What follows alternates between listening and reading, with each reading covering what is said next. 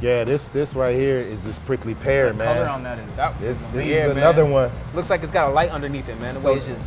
So this is the mother Cactus. It's a sour with Pilsner malt, wheat malt, smoked malt as well.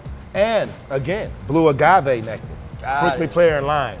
Honestly, prickly pear is a pretty hard flavor to impart into beer. Definitely. But I'm actually impressed with how you can actually taste the flavor. You got the smoked malts in there that you can actually really flavor it. To me, that's the best thing about it, man, is that smoke. It just reminds me of a nice, light-bodied cigar.